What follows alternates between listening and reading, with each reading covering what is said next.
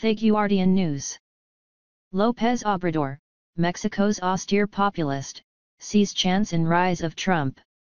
In a stump speech in a village plaza high in the pine-covered hills of Mexico State, populist presidential candidate Andrés Manuel López Obrador calmly took aim at a string of hate figures, crooked politicians, corrupt officials, and Donald Trump, who he described as an irresponsible bully. He spared his harshest words, however, for Mexico's own president, Enrique Peña Nieto, who he accused of failing stand up to his U.S. counterpart. He didn't have the guts to tell Trump, "You will respect the Mexican people," López Obrador said. "You will respect our migrants." A self-styled outsider, mocked by critics as the Mexican Messiah, López Obrador is the left's perpetual presidential candidate.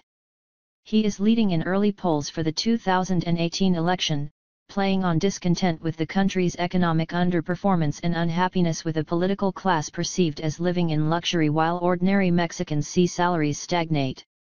Commonly referred to as AMLO, López Obrador draws comparisons to left-wing leaders such as Bernie Sanders and Jeremy Corbyn, politicians who have endured ridicule for sticking to a set of ideals which eventually resonate with voters. But his critics also compare López Obrador to Trump, declaring him a dangerous demagogue who does not respect democratic norms. He has twice refused to accept general election defeats, alleging fraud and mass vote buying.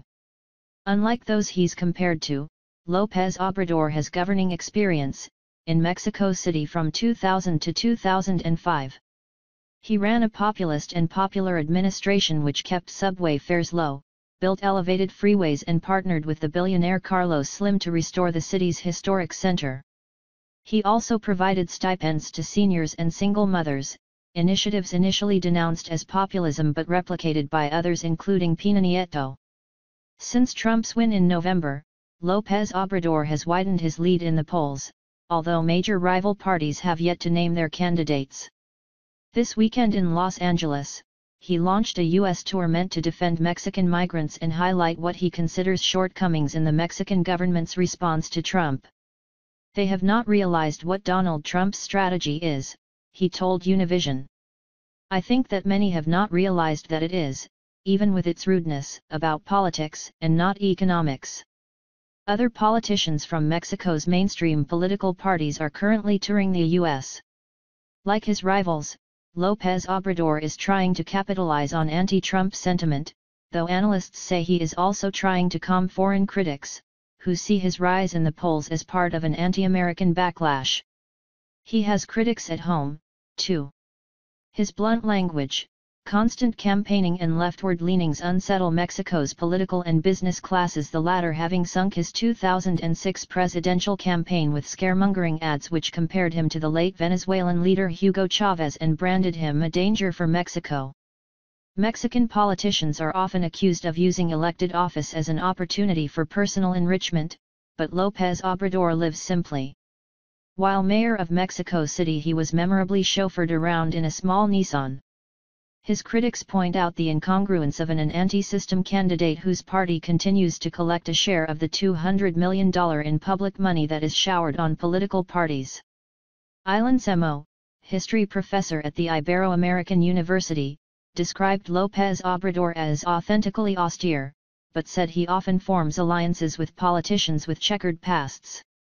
Observers say that as Mexico moves away from nationalism and a closed economy to free trade and more open markets, AMLO's stalwart opposition to technocratic rule has made him the target for an elite suddenly contemplating a future cut loose by the U.S.